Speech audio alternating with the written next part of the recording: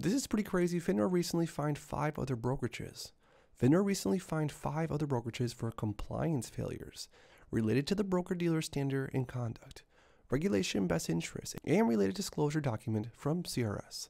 The agency found that some firms lacked policies and procedures to ensure that their registered representatives adhered to Reg BI, which prohibits them from putting their financial interests ahead of their customers' interests in achieving as high of a return as possible.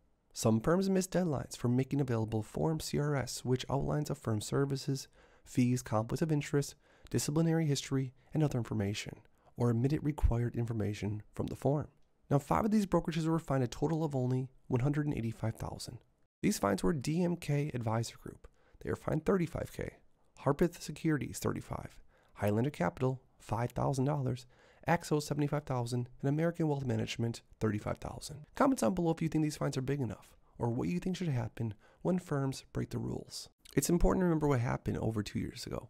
Let us not forget the volume on January 27, 2021, 1.1 billion by 4 p.m., and another 150 million in after hours. Some of the biggest volume we have ever seen in the stock market.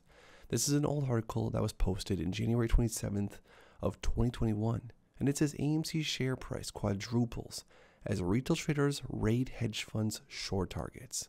The stock finished the day up 301.21% gain to close at $19.90. That was slightly below the stock's high day of $20.36 from just after the opening bell. During pre-market trading, the stock was up as much as 360%. In roughly 1 hour into trading, more than 500 million shares had already changed hands, significantly above the stock's 30-day average volume of 86.8 million shares a day, which is still pretty high. By 4 p.m., 1.1 billion shares have traded hands.